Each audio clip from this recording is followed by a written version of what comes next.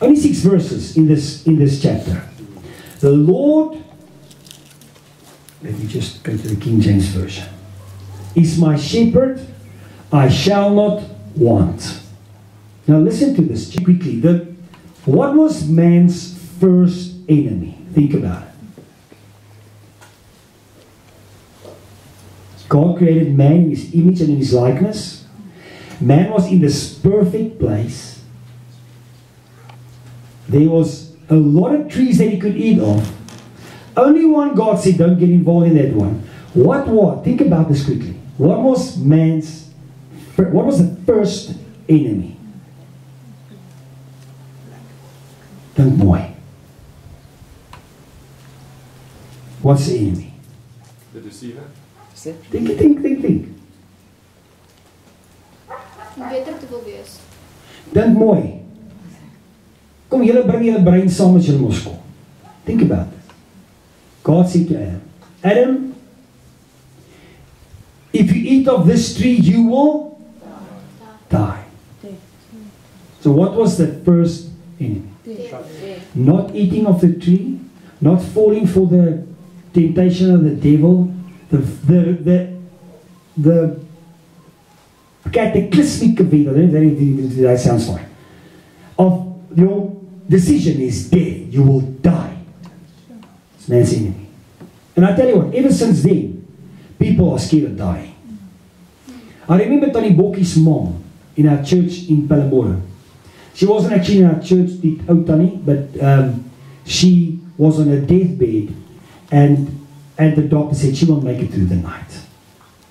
So me not being a pastor, I don't love hospitals. The only time you find me in a hospital is if I'm there, because of myself.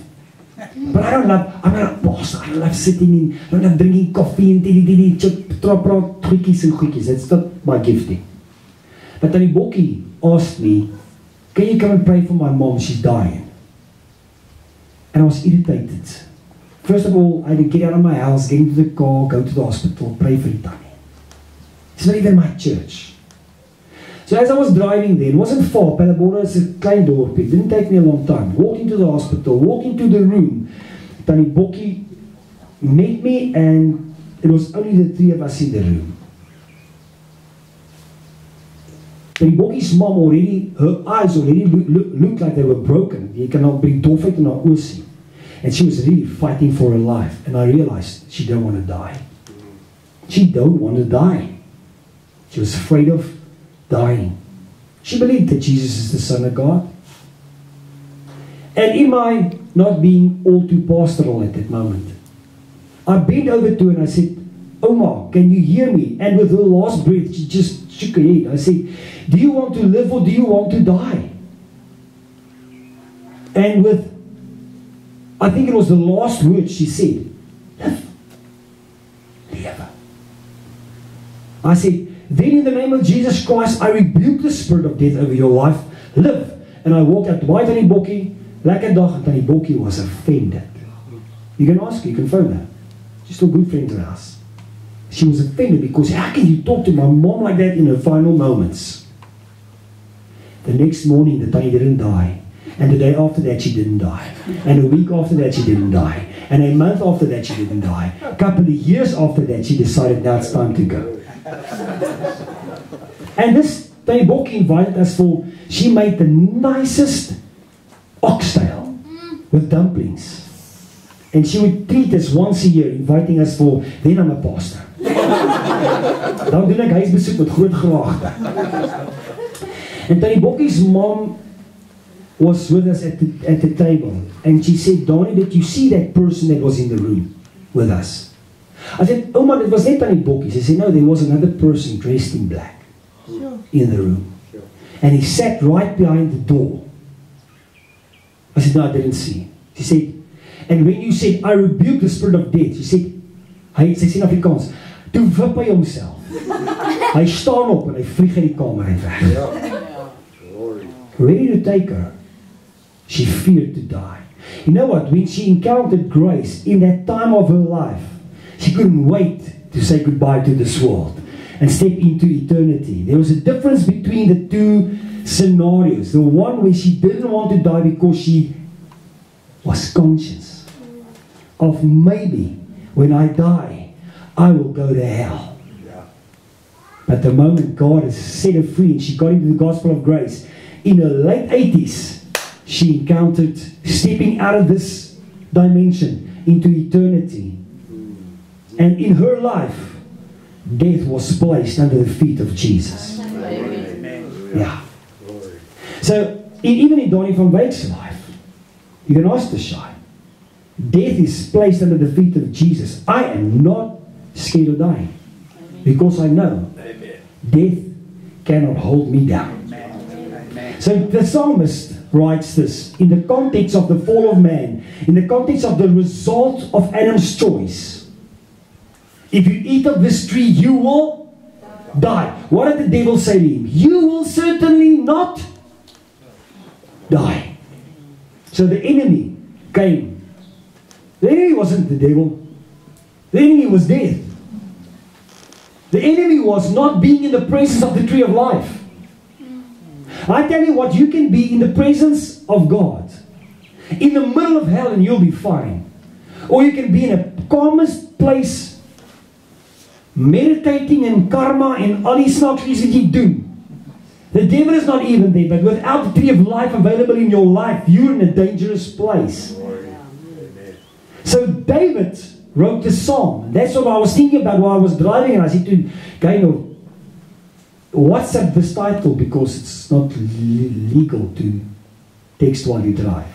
Okay.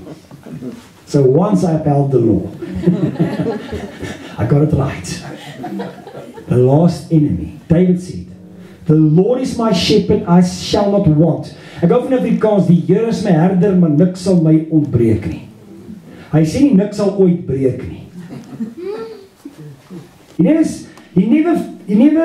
You know what, there's this goody two-shoe thing that we preach in the church, that when the moment you become a child of God, everything will just be 100% in your life. You will never fall sick. You will never need to be comforted. You will never lose a loved one. Everything will just be fine. And a lot of people jump into Christ because they believe that is the lotto of a nice life on this side of the grave. You've won the lotto when you want Christ. Let me tell you something. Jesus isn't interested in this small moment of time in comparison to the interest that He's got in eternity with you. So think about this. He made me to lie down in green pastures. He leads me beside still waters. He restores my soul. He leads me into paths of righteousness for His name's sake. Yea, though I though I walk through the valley of the shadow of death, I will fear no evil. Stick a bietjie daar. Let's connect this to. It's maybe not doctrinally correct, but let's just do this for this morning. There was a shadow which wasn't the thing to come. The shadow of presenting sacrifices because of the enemy, death. The wages of sin is death. So imagine David walking with a little lamb to be slaughtered in the presence of God for the mistakes he made. And he walks in the shadow of the fact that he's supposed to die because of the law. I will fear no evil. So who's the enemy in this? Evil is on the one side, but death is here, and there's a shadow. I want you to see this picture with me. Here, help ons volg. David, though I walk in an old covenant that is just a shadow of the result of Adam's mistake, I'll fear no evil. Why? Why? Why didn't David fear death? Think about that. Verse 3. You restore my soul. Where is sin consciousness? In your mind, which is the soul dimension. Amen? So where are we sin conscious? I know I made a mistake. It's Esau. And I saw, you restore my soul. Let's make it new covenant. You renew my mind. Yeah. You leadeth me in paths of righteousness. Meaning, every time you bring me back to a place in my mind where you tell me, David, you are in right standing with me. Yeah. Man, David had to see something about Jesus being crucified and resurrected. You've been placed in right standing with me, David. For my name's sake, not for your name's sake, not for your good works, my name's sake, David. And if you walk in this valley, where the shadow of the enemy is, you will fear no evil. Why? Why? Sure. Think about it. For you are with me. Let me close with this. Mario Murillo was a minister that was invited to compare powers with a male witch that was in witchcraft many years back. And Mario Murillo, as a young believer, is actually, I don't know if he was Carmen, the singer's pastor, or he was Carmen's brother. But Mario, when he was invited, he said, I'm not going to accept this invitation from this witch. Because he said, Lord, what can I don't want to mix with that devil guy. And he took the invitation and he threw it away. And Holy Spirit said to him, Mario, if you don't go, who's going to go? So this guy accepted the invitation, going to visit this male witch, warlock, whatever he was. And he was invited into his house, and all the things that they used in the occult was represented in this guy's house. And he said, he sat him down and he gave him a thick book with newspaper articles, and he said to him, I've killed this woman with AIDS, I've killed that guy with cancer, I've caused that natural disaster. And he bragged about the things that he controlled in this dimension. And he threw that book in arrogance into Mario's lap and said, what can your God do to compete with this? The average Christian can't even pray for a headache. We pray for a headache, it's turned into a migraine. You pray for a fly, it becomes a bat. Come on, the average Christian. Come on, let's be honest with ourselves this morning. So he sat there, and this guy that is in the cult operated in the spiritual realm, and he did incredible things that Mario in his early years ministry couldn't compare with. As if my memory serves me right, he hasn't even seen a miracle in his ministry update when he prayed for somebody to be healed. And in a moment he said he was actually without words. How can I compare with this? He's looking through the pages of all the things this guy has done with these demonic powers. And that just irritates the living daylights out of me, that the body of Jesus Christ don't operate in this, in the power of God. That's why young children run to Satanism, because they don't see the power of God in the church. Amen? Come on. I don't want to make you sin conscious. I want to make you Christ conscious. So he sat there and he meditated for a second or two. And he said, Lord, what can I answer this guy? And then the one enemy that guy hasn't got control over is the day that he will die. The day that he will exhale his last breath. And he said to this guy, he said, you know what? One day, all these demons that you believe you control now, when you are on your deathbed and you're dying, what are you going to tell them in that moment?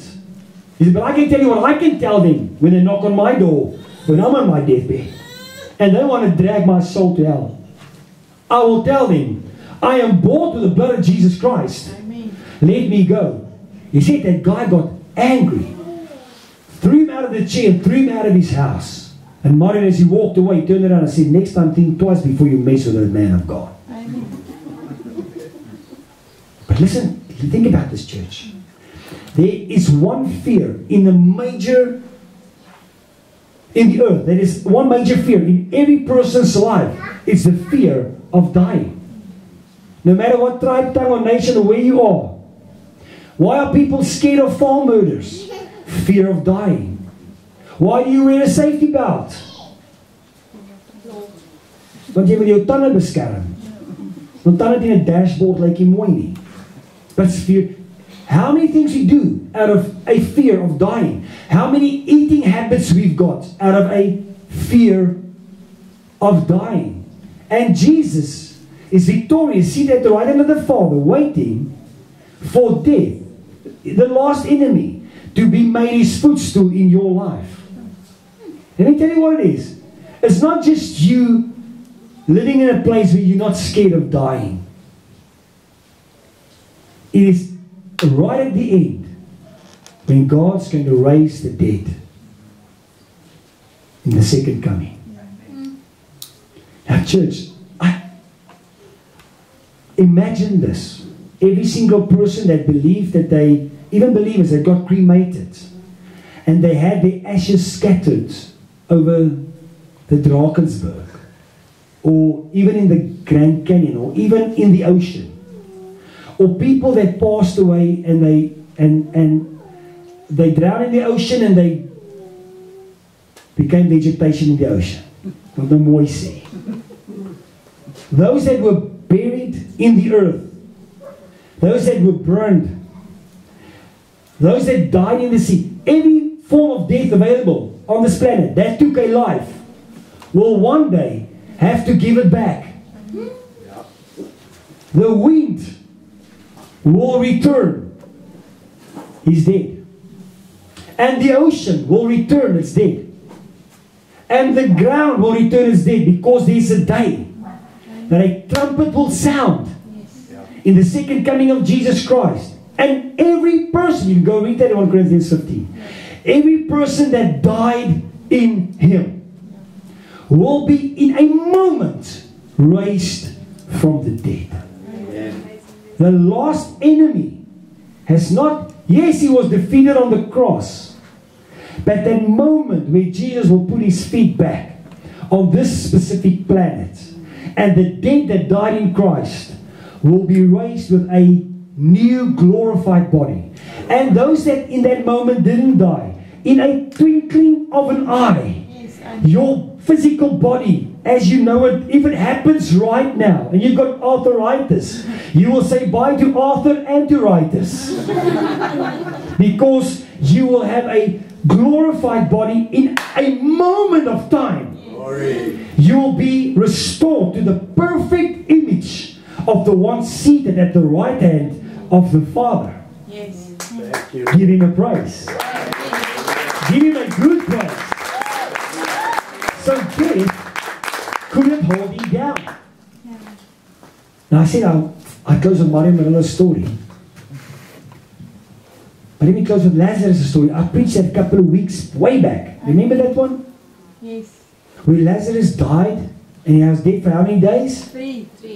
And he already started decomposing.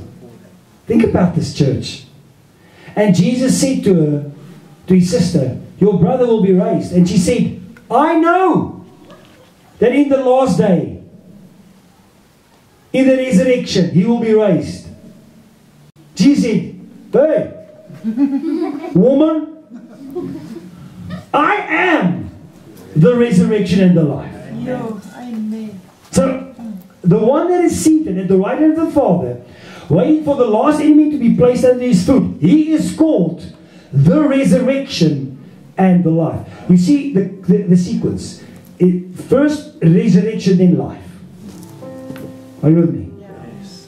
He doesn't say, I am called the life and the resurrection. Meaning that you lived before you were raised. No, no, no. You will actually live the day after you've been raised from the dead. And to prove to them that he was the resurrection and the life, in the dispensation of the shadow and the sacrifices and everything they needed to do in order for their conscience to be cleared because of all the sins they've committed, he said, roll away the stone. And he spoke into death. Didn't even have the keys of death at that moment. He only took it when he was raised from the dead.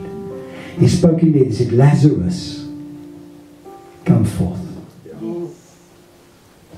that voice went right into the pit of Hades, where everybody was. And he listened to that voice, and he said, somebody's calling me. I need to go. And he was out of there. His body was wrapped up in cloths. He didn't have a Nike book and a Nike t-shirt and Nike tackies. He was wrapped up in and placed in a place where you can't actually just go in there. You need to be carried into it. Jesus didn't say go carry him out. He said, Lazarus, come out. There's so much life. There's so much life in the resurrection and the life. That when he speaks, even if you are in the most difficult place, wrapped up in cloth, you will just respond to that voice and you will come out. He didn't come out unwrapped. He came out wrapped. And he said to those standing around, untie him. Maak die doeke los. Van 'n korps wat al begin vrot het. So I've got good news for you. I don't know who's going to win the next election. And I don't know if the people that will win the next election will keep to their promises. And I don't know if I will see 2025, or I don't know how long I'll last. But one thing I can promise you, there will be a day when that voice will speak again. Amen. And every believer that died in him, Scripture makes it clear, those that died in him, suddenly, hopefully somebody is not at your grave at that moment putting flowers, remembering you, or thanking God that you're no longer there, because the graves will open wide. And you say, Danie, but if people are cremated and their ashes are scattered in the wind, how can God get a body out of that? Let me tell you something. You take one of those pieces of ash, you put him under a microscope, and you take a single sperm, and you'll find out that the ash is still way bigger than the sperm. God made you out of a single sperm. He can recall anything back into existence, and He's going to do that. So I don't care. In the back of my mind, you see, sin consciousness is not being conscious of the fact that I used a bad word when I injured myself, or I lost my temper when somebody said this, or I've seen something that I wasn't supposed to look at, or I said something I wasn't supposed to say, or I was eating bacon, or I shaved my beard, or whatever law you broke. Sin consciousness, oh my goodness, I stole a cookie out of the cookie jar. Sin consciousness was the fact that people died because of Adam's decision. Now my conscience is cleared from that, knowing that I cannot die. Amen. Ever, because yes, this body can pass on, but He will raise me from the dead. I've got that hope in me, that as He is, I'm already like that. It's already in my DNA. But there will be a time that this earth will be governed by the body of Jesus Christ. People with a resurrected body. Amen. Are you fine with that? Are you fine with that? Does it make sense? Give God a praise.